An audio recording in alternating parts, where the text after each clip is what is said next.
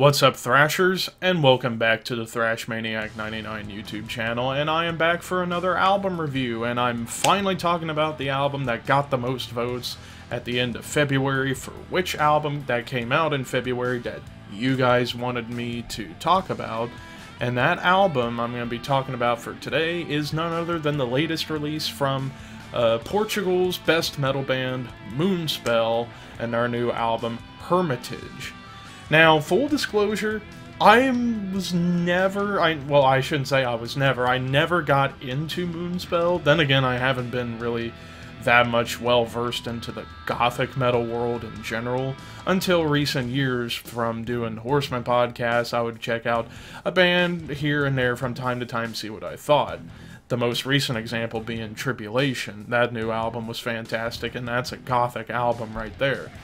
But I guess a little history lesson for you guys who have never heard about this band. Moonspell is a metal band that formed back in the early 90s, 92. Actually, well, they started in 89 under the name Morbid God, changed the name to Moonspell in 92. They're from Lisbon, Portugal, and they started out as more of a straight-up black metal band, and their first album, Wolfhard, which many regard as like the best Portuguese Portugal, not Brazil, black metal album of all time. And I believe that. And then as the years have gone on, they have evolved well beyond black metal and become one of the forerunners of the gothic metal movement in Europe. Recent years, they kind of, from what I have heard, have kind of blended it with a little bit of that Gothenburg melodic death metal flair in terms of the guitars. And here we are at their new album, Hermitage. So, while I made the case about Wolfhard being like one of those albums according to most people, this is the first Moonspell album I have ever listened to from top to bottom. So, first impressions, essentially, is what this review is a first impressions of the new Moonspell album. So, we kick things off with one of my favorite songs of the album, The Greater Good. Musically, very somber sounding, very eerie, depressing at times. And when you read the lyrics, it's basically like the philosophical question about like, what is a good person? What are good things in life? And would you be willing to sacrifice yourself for the greater good of the world? A lot of questions that we kind of need answered in today's world because of stupid crap going on in the world as we know it.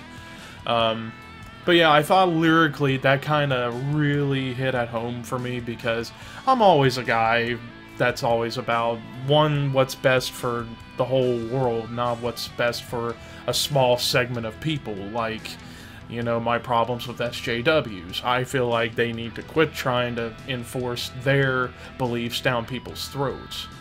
And to me, a song like The Greater Good is kind of like one of those songs that should be played to everybody, and like people should read into the lyrics and understand we are all human beings. The sooner we can stop the hatred and the sooner we can stop enforcing people's beliefs down people's throats, the better the planet will be. I think that this song is a great representation of those questions. Common Prayers, kind of a lesser song on the album in my mind. Then again, the first half, for the most part, it was kind of hit or miss. One of my favorite songs coming up afterwards, All or Nothing, which is one of the longer songs of the album, which, you notice something. The longer tracks tend to be the better songs of the album. The shorter tracks, it's hit or miss, depending on which one you prefer. But All or Nothing, again, another one of those philosophical songs all about, like, well, you do all this stuff and then you get nothing out of it. More philosophical questions that gets your mind going, that gets you to think about things a lot on a much deeper level. The title track, Hermitage, is another solid tune from the album, all about what the song says, Hermitage. Entitlement, another long song, and to conclude the first half, was another long one at a little over 6 minutes. And again, now musically speaking, this one, another one of those somber songs. And you know what, this is kind of like a good, like, compare and contrast to the Tribulation album, whereas the Tribulation album was very heavy, very scary, very dark gothic metal, whereas already with Hermitage, it's a lot more on that more melodic, more somber side of gothic metal. Solitarian, again, another one of those songs that I really enjoy. The Herman Saints, the 7th track of the album, all about royalty, kingdoms, the Herman Saints. Hermit Saints. Why do I say Herman? I'm thinking of Herman Rarebell from the Scorpions. I'm probably gonna butcher this next song title. Apophthegmata. Apophthegmata. That's the best I'm gonna say it. One of the heavier songs of the album, which I really, really liked. A nice little change in pace compared to the majority of the album, where it's very melodic, very somber, very depressive sounding. But the penultimate song, Without Rule, probably the best song on the album, in my opinion, talking more philosophical questions of, like, and this song, well, actually, let me go back, because there was one particular song, actually, that I completely forgot to speak about earlier in the questions. Or not in the questions. I'm rambling at this point, but Without Rule is another one of those philosophical songs that get your mind going. And this song could have fit perfectly in line on that recent Tribulation album. It kind of had that spirit a little bit of that heavy grittiness to it, which I really, really appreciate. And again, the questions about, like, why do we need to have all these people telling us how to live our lives? We don't want to live our lives by their rules. We want to live our lives without rules. Meaning inside your soul, so to speak. And then you conclude with, and actually I forgot, Solitarian, let me go back a little bit. So Solitarian was actually an instrumental song of the album, and it was very, very well crafted. It was very psychedelic, kind of jazzy at times.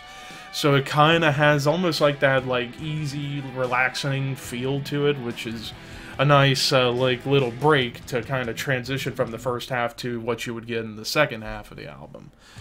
And then we end the album with City Quitter, which was another instrumental at about 3 minutes. Not quite as strong as Solitarian, but kind of to wrap things up in a nice little bow to conclude this album.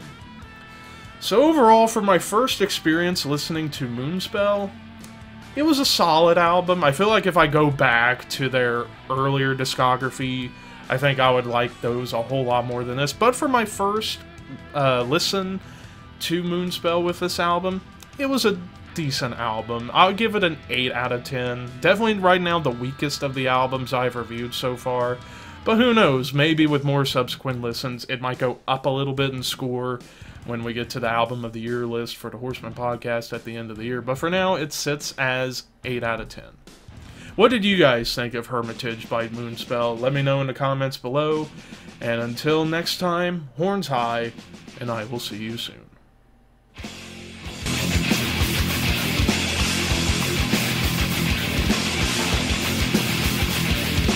What the heck is fellatio?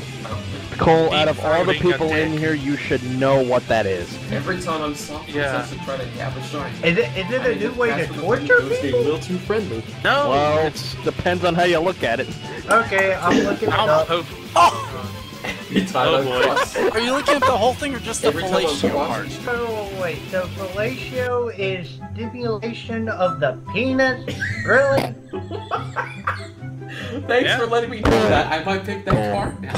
Cole. It's another name for a blowjob. Okay. Every time I I thought it was a dick It's a deep punishment. throat blowjob. All right, here we go. Okay. Moving on. Sounds like Carson's getting one right now. God damn.